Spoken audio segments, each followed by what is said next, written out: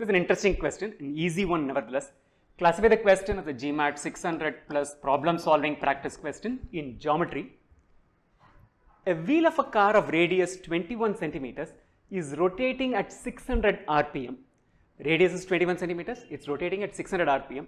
What we need to compute is the speed of the car in kilometers per hour. We have 5 answer options as always. Let's get started. What do we have to find out? We need to compute the speed. How is speed typically computed? Speed is nothing but distance traveled divided by time elapsed, right? We'll typically say, what is the number of kilometers traveled in 1 hour? What is the number of meters traveled in 1 minute? So it is a distance traveled divided by the time elapsed to cover the distance, right? What are we going to do in this question? I'm going to solve this question taking 2 steps. In the first step, what I'm going to find out is what is the distance that this wheel covers when it is making one rotation, right? In one rotation, let's find out the distance traveled by this wheel. That is nothing but the circumference of this wheel. So the circumference of the wheel is going to give us the distance traveled in one rotation. That's the first step, right? Now, I know in one rotation it covers so much distance. I'm going to go ahead and find out what is the distance that it will cover in 1 minute. Distance covered in one rotation multiplied by the number of rotations done in a minute, number of revolutions per minute will give us a distance covered by this wheel in 1 minute, right? So step 1, compute the distance traveled in a minute. How am I going to go about it? I'm going to compute the circumference. That gives me the distance covered in one rotation. To this, I multiply the RPM. We'll find out the distance traveled in a minute. One rotation, we know the distance. We know 600 rotations per minute. So 600 times the distance traveled per rotation will give us the distance traveled in 1 minute. Isn't this the speed of this car expressed in the unit of circumference, which is going to be a centimeter, for every minute? So we are finding out actually the speed in centimeters per minute once we have found out the answer in step 1. All that is left is to translate this unit from centimeters per minute into kilometers per hour. That should give us the answer, right? So quickly run through it. We're going to compute the circumference. That will tell us the distance covered by the wheel in one rotation. Multiply that value with the number of rotations per minute or revolutions per minute, which is the RPM. That will give us the distance traveled by the car in 1 minute. So essentially we'll have the speed of the car is so many centimeters per minute. Why centimeters? Because the radius is expressed in terms of centimeters. Convert this unit centimeter to kilometer, minutes to hour, we'll have the speed in terms of kilometers per hour. Let's get started. So step 1, we're going to compute the circumference of this wheel, which is going to tell us the distance covered in one rotation. Circumference of a wheel, which is a circle, is 2 pi r, which is equal to 2 times 22 upon 7 times the radius is equal to a 21. Cancel the 7 with 21 to leave us with a 3. 44 times 3 is equal to 132 centimeters. This is the circumference. This is the distance traveled in one rotation, right? So I'll say distance in one rotation is equal to 132 centimeters. Next step, we'll compute the distance covered in 1 minute, right? So distance in 1 minute is equal to the distance covered in one rotation, 132 centimeters, times the number of revolutions per minute. This will give us the distance in 1 minute, right? 132 times 600, let's keep it as it is, or we'll do the multiplication.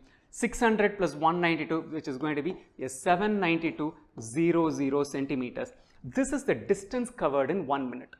So if I can say, therefore, the speed of the car is nothing but 792.00 centimeters per minute. So we actually found out the speed of the car. The only thing is we got the speed of the car in terms of centimeters per minute, whereas the question is asking us to find out the speed in terms of kilometers per hour, right? So first step, let's take the 792.00 centimeters per minute and find out the distance that will be covered in 1 hour. 1 hour is equal to 60 minutes. Therefore, if I have to convert it and multiply this number with the 60, we'll get the speed in terms of centimeters per hour. So many centimeters will be covered in an hour. So this is again the speed expressed in a unit, but not the unit that we are looking for. The last step left is to convert the centimeter into number of kilometers. We know 1 kilometer is equal to 1,000 meters. 1 meter is equal to 100 centimeters.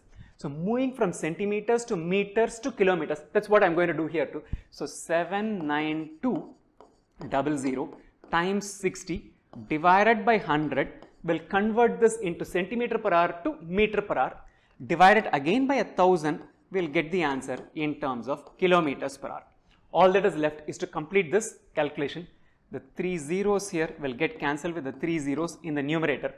792 times 6, which is 800 minus 8 times 6, 4800 minus 48, which is equal to 4752. So 4752 divided by 100 kilometers per hour is the answer, which is 47.52 kilometers per hour. Choice B is the answer to this question. Quickly run through the last step. We found out the speed in terms of centimeters per minute in the last slide. Multiplied that with a 60, we converted it into centimeters per hour. Now we need to convert it from centimeters per hour to kilometers per hour. 1 kilometer is equal to 1000 meters, 1 meter is equal to 100 centimeters. So we move from a centimeter to a number of meters per hour by dividing it by 100. Divided it further again by 1000 to convert it into kilometers per hour. This last bit of calculation gave us the answer. Choice B is the answer to this question. Right. This is a rather easy question, 600 level question. If you get a question of this kind, except for the calculation part, you should be able to nail it in probably about 45 seconds. Get started with your GMAT preparation. We are in the beginning of February. If you are planning to catch the application cycle early enough, then you should start your GMAT preparation right now. If you are applying for a one-year MBA program in India, if you are planning to catch the round 1 application cycle, early application cycle for US business schools, or if you are planning to catch the spring intake, which is typically an intake which is available for European business school, for whichever intake you are looking at, February is a very good time to start your GMAT preparation, right? Take about 3-4 months to do the preparation. First 2-2.5 months would be getting all of your basics, be it in quant, be it in verbal, in place. And then the last 1.5 months, do a lot of practice in terms of taking section tests as well as full length mock tests. Get ready for your GMAT, starting the second month beginning, second month, third month, fourth month, fifth month. End of May, your preparation should be in ship shape. That by mid-June, you should be able to take the GMAT. If you write the GMAT by mid-June, you will definitely be able to catch every application cycle in its earliest cycle. You will be able to catch the spring admission for European Business School well in time to run through the entire process and then process your visa, quit your job, everything. All of that will still be possible to start an MBA as early as 2022 January all the way up to 2022 September. Right? This is the time to get started. If you're looking for an online course which is going to be comprehensive, the two variants that we have an online course which is a self-learning course. Visit us at this URL wzko.in/core, or if you want a live class, go for wzko.in/live. Get in touch with us. We'll help you prepare for the GMAT and ace the GMAT. Best wishes.